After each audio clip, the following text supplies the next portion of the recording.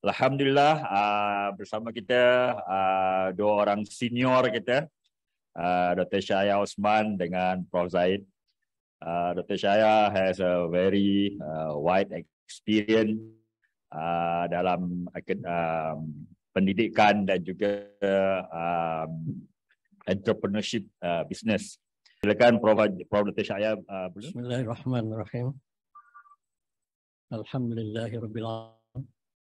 Wassalatu wassalamu ala asyrafil anbiya'i wal mursalin wa ala alihi wa sahbihi ajma'in. Yang berbahagia pada Syahlan, Saudara Profesor Dr.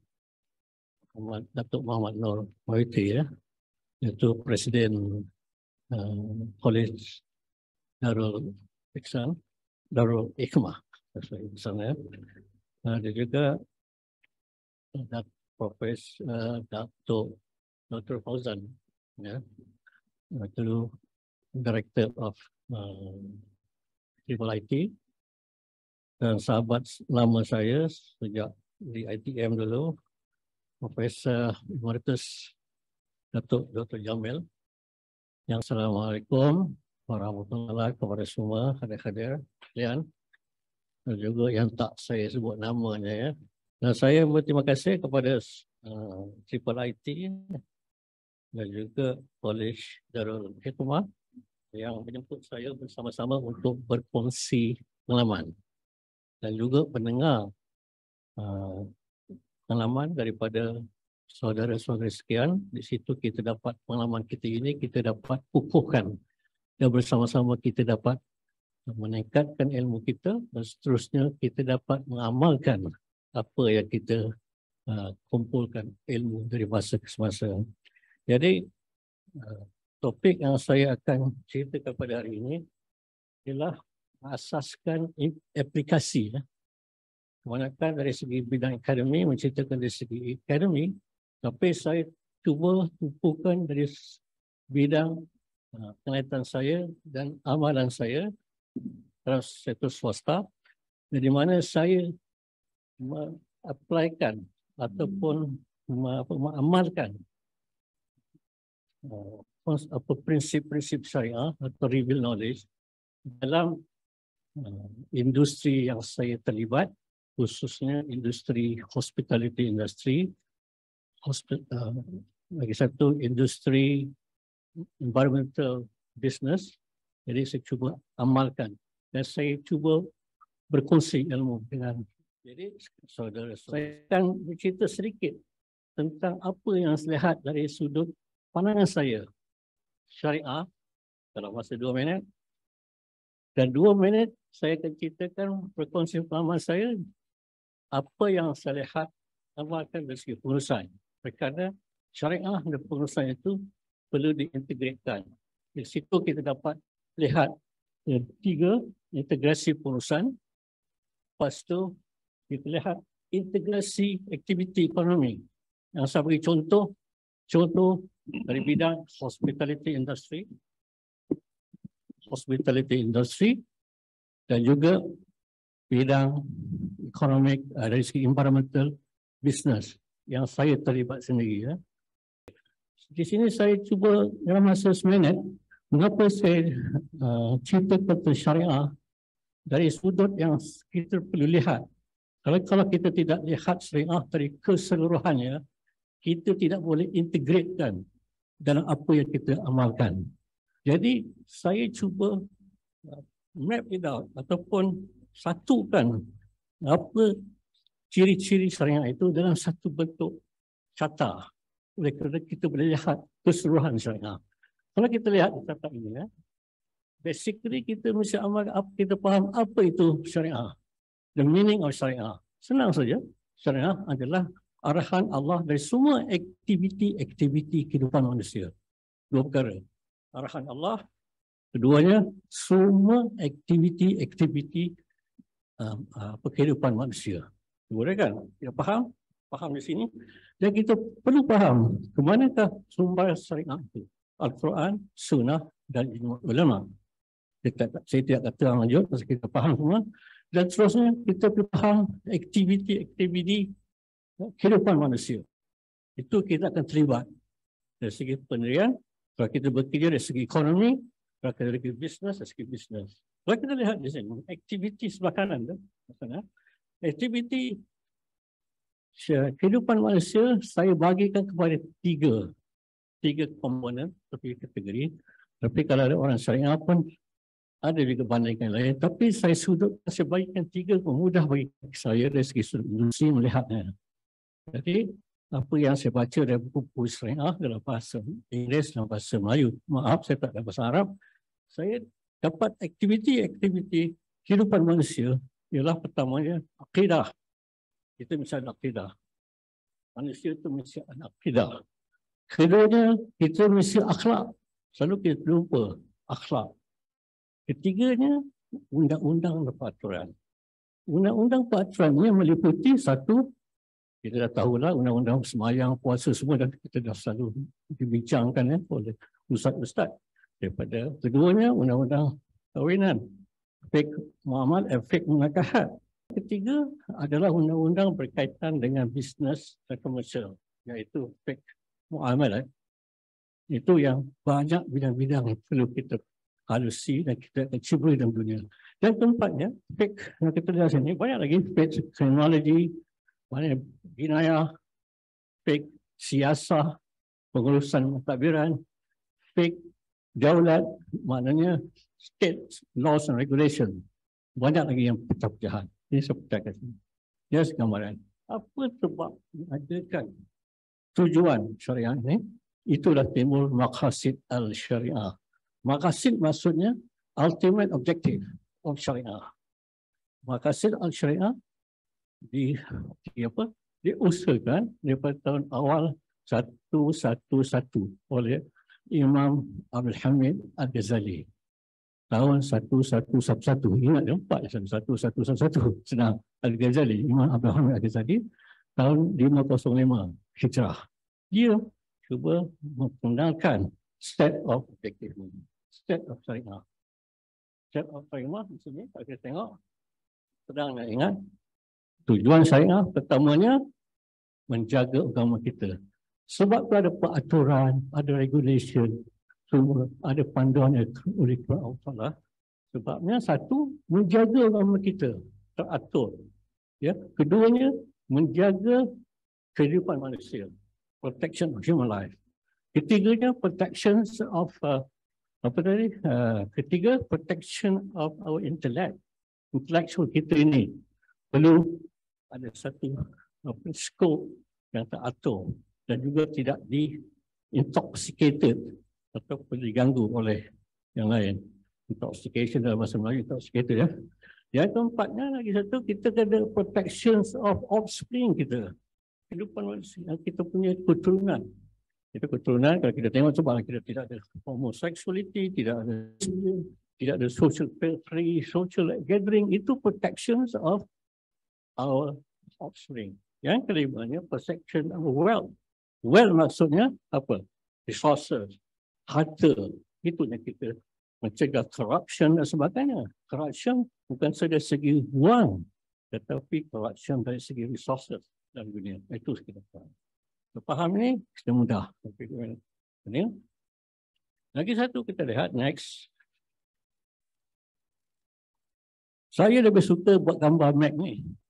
Sebab saya tadi sama saja, tapi saya cuba gambar map ni bagi tujuan saya kongsikan aman. Oleh kerana saya boleh integratekan aktiviti saya. Saya akan beri contoh. Okay. Yang keduanya pengurusan. Pengurusan ni amat penting. Kegagalan dunia sebabnya kerajaan tidak mengurus dengan baik pengurusan. Sebab pengurusan. Kegagalan syarikat sebab pengurusan. Kegagalan diri kita sendiri, kita tidak tahu urus diri kita sendiri. Sebab kita gagal dalam hidup kita. Semuanya berkaitan dengan pengurusan. Kalau kita lihat apa sebab keluarga itu gagal sebab pengurusan. Apa sebab syarikat gagal pengurusan. Apa sebab negara gagal pengurusan. Basic pengurusan. Okey. Pengurusan tu, next, saya akan cerita tadi. Mudah saja. What do you think of management? It's very simple. Mudah je, tapi kita tidak amalkan. Dari atas sampai ke bawah. Maknanya perlu perancangan. Ada kita punya perancangan diri kita, keluarga kita, syarikat kita, negara kita. Keduanya dari segi organisasi, struktur organisasi perlu ada.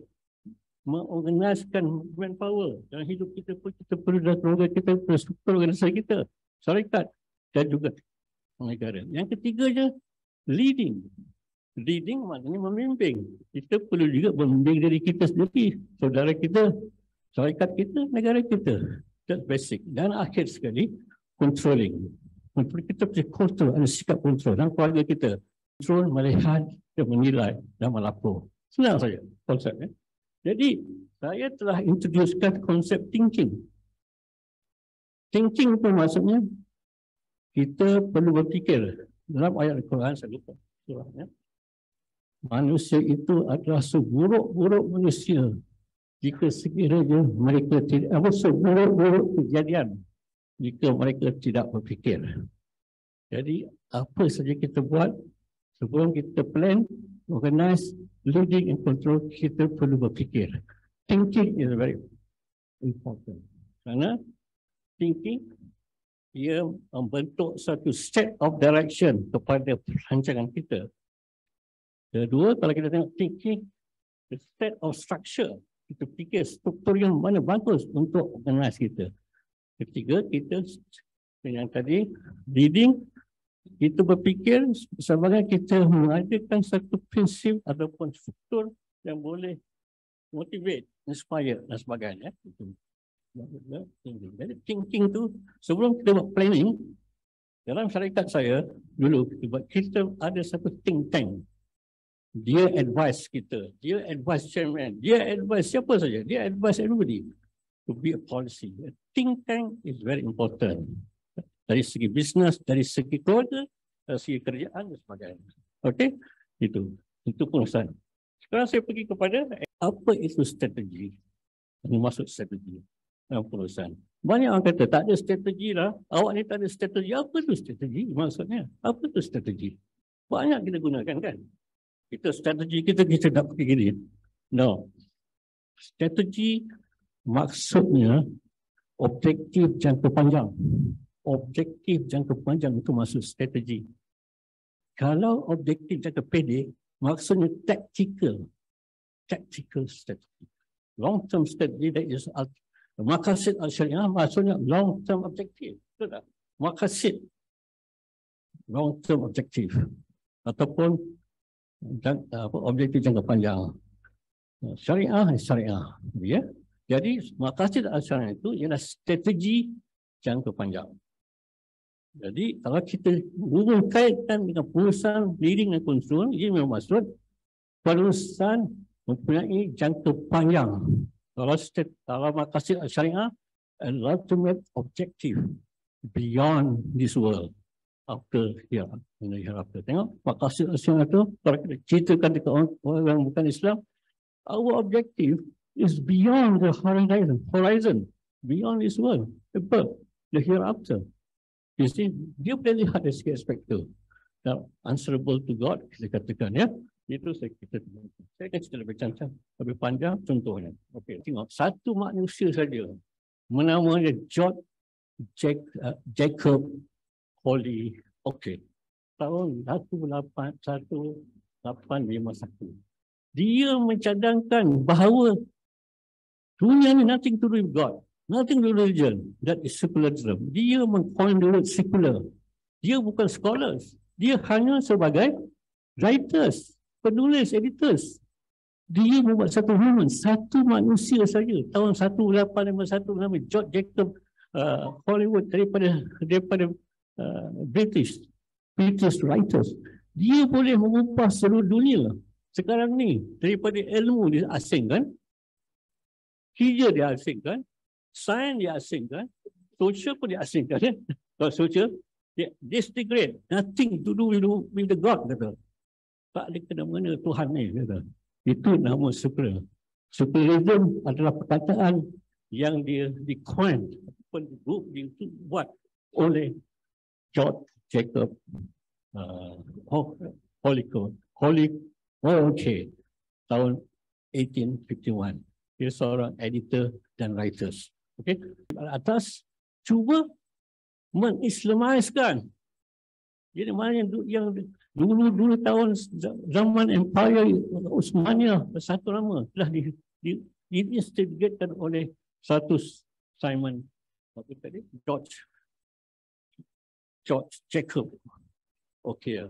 1978 atas saya nak di atas cuba mengintroducekan Islamization. Lepas tu follow up by Kamal Profesor Kamal 2012. Dia prinsip sama tapi dia gunakan word Islamization, not Islamization, Islamic saja. Dia ada sikap berbeza. Tapi saya telah kaji kedua-duanya, mereka sama untuk menyatukan dia. Okey, kita tahun 2022, kalau kita tengok triple IT, try to integrate. The word use integrate. Because saya dipahamkan bahawa Islamization is very sensitive in America. Ya, very sensitive. Jadi, okay, never mind. We talk integration of knowledge. Okay, next one. Okay, bagi pandangan saya, dari segi sektor swasta. Ya, dari segi situ. Kalau saya teringat, sahabat Abu Bakar yang mengatakan ilmu, amal tanpa ilmu is useless. Amal kita buat tanpa ada ilmu. Tapi ilmu yang kita buat pun juga sama, betul. Ya. Jadi maksud saya tadi, ilmu saja, contohlah saya seorang doktor, ilmu saya tahu semua. Tapi saya tidak amalkan. Useless juga. Kalau saya tahu tentang naik motosikal, semua tahu naik motosikal. Saya tahu naik motosikal senang. Ya. Start automatic machine start. Tapi saya tak boleh naik motosikal. Saya tak letih, saya nak jatuh. Pasal amalan saja. Skill saja. Translating of knowledge to skill is very important. Itu amal. Jadi di sini apa yang saya lakukan ya dalam industri saya telah cuba dan apakah ilmu-ilmu yang boleh kita amalkan dari industri hospitality industry. Secara hospitality industry, semasa kita mengurus hotel, kita ada 5 star hotel. 5 star. Tetapi kita cuba amalkan Islam dan tarik 1 star. Oh, 1 star dia tarik pula. Jadi 4 star. Kita tak serve alcohol 1 star. Kita separation of apa tadi? Tempat berenang. Lelaki perempuan tak campur. Tarik 1 star lagi. Kita 3 star. Tahap kita punya hotel 5 star facilities. Lama-lama kita kata take away all your star. Take home your star. We introduce Crescent standard, Islamic Crescent standard. Itu yang asalnya kita cuba amalkan. Saya ceritakan nanti ya.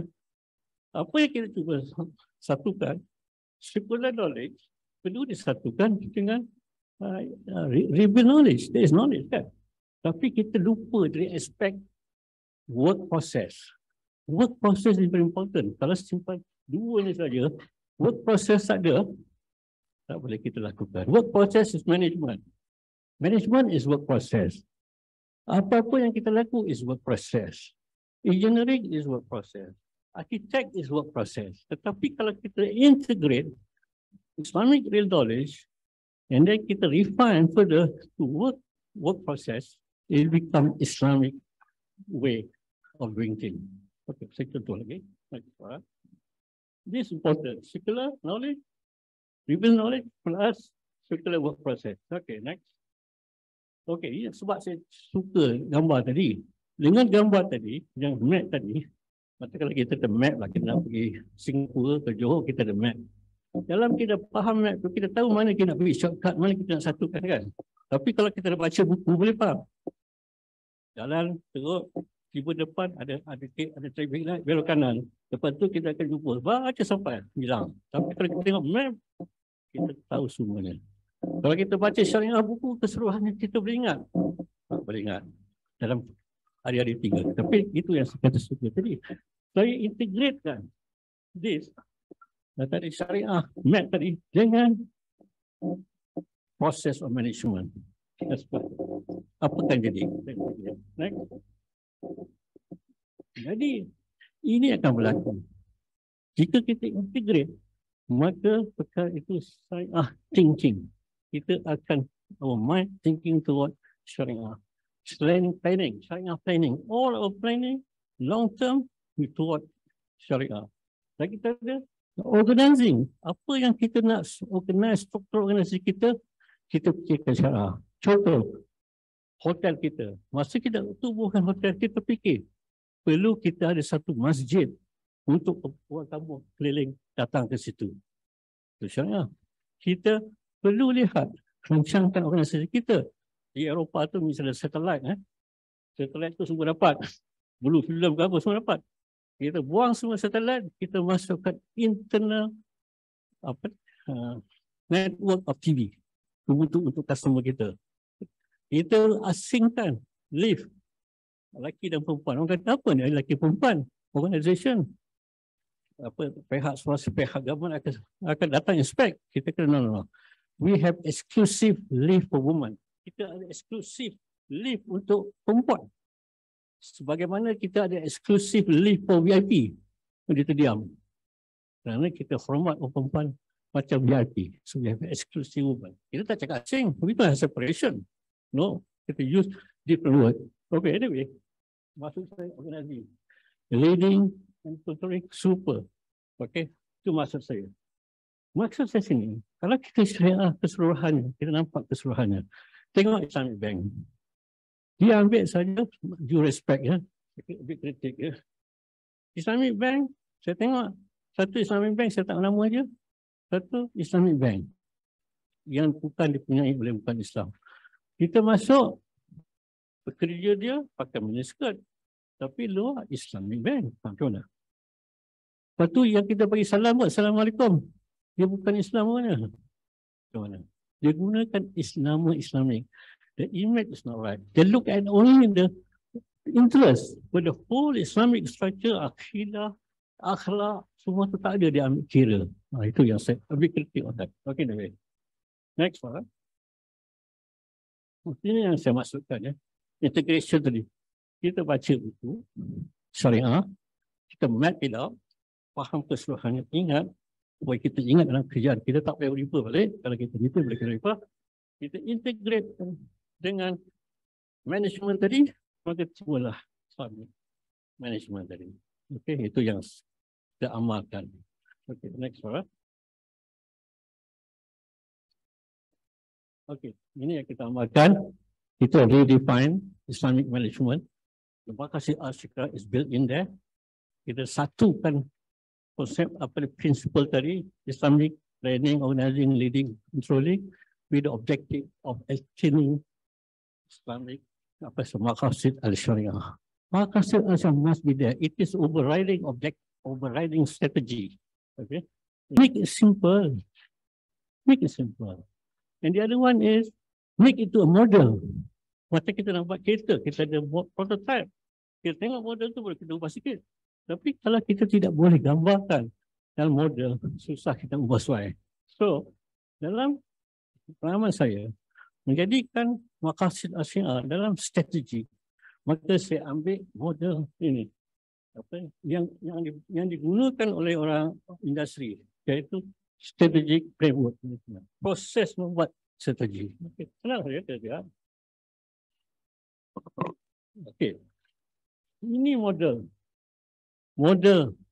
yang popular yang diperkenalkan oleh David. Ya. Model macam mana nak formulate strategi. Saya ambil dia. MAQASID Al Shariah. Saya implement dengan model dia. Itu ni MAQASID. Saya implement saja. Apa strategi dia? Kalau kita lihat model ni, nak buat strategi, kita kena buat apa tadi? External analysis, internal analysis, all sort analysis and so on. Lepas tu kita formulate appropriate strategi. Islam dah ada strategi, MAQASID Al Shariah. Itu wahyu. Betul ni. Amalkan. Kenapa? Amalkan, implement it. Shortcut.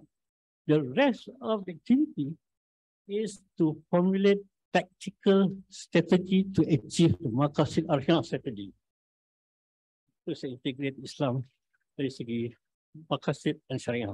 Semua aktiviti bawah ni adalah prinsip-prinsip yang perlu diamalkan untuk mencapai MAQASID Al Shariah. Protection of mind, protection of apa ni, agama, protection of life, protection of human life, protection of offspring, protection of human resources dan sebagainya. Semua ada masuk. Semua applied to your life. Okay. Next one. So, lagi 5 minit. Okay. Yang saya nak katakan tadi, tiap-tiap model tadi, tiap-tiap bisnes, tiap-tiap hidup kita ada chain. Chain maknanya apa? Talian. Talian value, nilai. Contoh bank ada nilai dia, contoh dia punya retailing, customer, production dan sebagainya. Itu semua perlu ada strategi-strategi taktikal yang berunsurkan Islam untuk mencapai maqasid al syariah. Tanpa maqasid al syariah, ya, semua aktiviti ni di bawah saja. Conventional strategy itu yang ada blue ocean strategy lah. Ada apa yang kerjaan pada saya ingat 2015 pemilihan center of blue ocean strategy. It just basically what? Tak ada unsur-unsur Islam di situ. Kita lihat pandangan saya, maqasid al syariah ni boleh mewujudkan satu new stream of economy berlainan konvensional, asingan. You see? I call it creating new mainstream Islamic economy. Mana satu aluran apa stream apa? Aliran. Mana yang berasingan. Kita tengok Islamic banking, Islamic insurance, Islamic halal food, Islamic semuanya new stream. These are the areas we need to develop. The rest, they will follow. Mereka tengok Islamic conventional bank semua. Dia ikut, dia ubah, tak payah fikir-fikir. Okay? Contoh yang kita buat hospital industry. Sekarang ni hospital industry yang kita introducekan Islamic quality standard, seluruh non-Muslim pun nak ikut kita. Dia kata bagus sistem Islam ni. Dia bagus. Kita cakap tak bangsa. Kita wujudkan environment. Lifestyle. Okay, next one. 2 minit lagi. 2 minit lagi. Okay, kurang. So 2 minit lagi sini ya. Cepat. 5 minit lah. Okay. 5 minit ni tadi tu. Ekonomi dah cerita tadi. Economic spectrum semua tahu. Economic spectrum ni production, distribution, ya. Apa consumption, all these activities. Dari segi dapat kita integratekan dengan maqasid al syariah. Kita akan jadi ini. Kita ada Islamic apa tadi? Production, Islamic distribution macam retailing dan sebagainya, Islamic consumption, Islamic development, Islamic management. Semua dah timbul. Peluang pekerjaan kita cukup banyak dari segi mainstream. Provided kita go to the stream. Okay. Islamic economy ni, dia akan mewujudkan satu, next para, Islamic entrepreneurship. Baik, next para, Islamic entrepreneur ni, berlainan. Islamic entrepreneurs ni tujuannya, strateginya, maqasid al syariah. Dia is better than green entrepreneur. Green entrepreneur yang diperkenalkan oleh Sumber 1991 oleh Mr. Sumber, ianya hanya menjaga environment saja. Masa dalam perbahasan kita dulu, saya bahaskan, awak hanya melihat environment. Saya melihat protection of women, protection religion, protection thinking, protection offspring man, more than environment.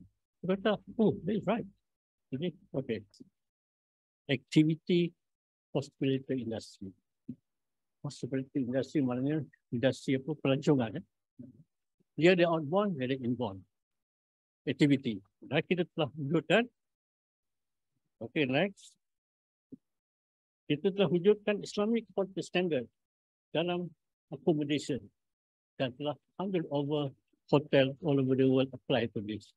Okay. Kita wujudkan. That means I'm trying to say we have to translate knowledge into action. IQS dan develop. Kita issue certificate without any government help. Jangan minta kerjaan sangat. Kita berdiri kari as industry, industrial incentive sendiri buat diam-diam. Asalkan industri pakai. Kalau kita Islam ini pakai. Jepun nak pakai, Korea dah pakai, Indonesia, Thailand, di negara of course lah. Okey, kita pakai ni. Dan kita perkembangkan ada aktiviti ya. Okey. Okey, next para kena cepat sikit. Okey, kita bukan IQS lagi. Sekarang ada IQS, Islamic Quality Standard dari segi travel agent.